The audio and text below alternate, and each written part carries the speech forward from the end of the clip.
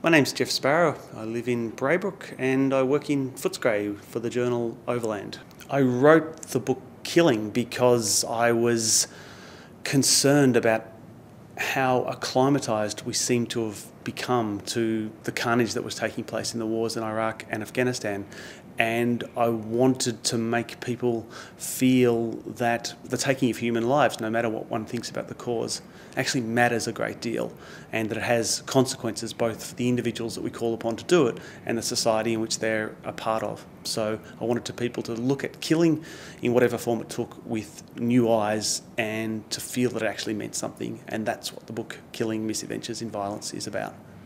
For me, writing's always been about communication, so I write because I think that I have something to say about a particular subject and I want to try and convey it to as many people as possible. So that's why reaching an audience with a book matters a great deal to me. What you can do with literature, what you can do with words that you can't do with any other kind of medium, is you can capture structures of feeling. You can make people think in different ways. You can push people outside their comfort zone.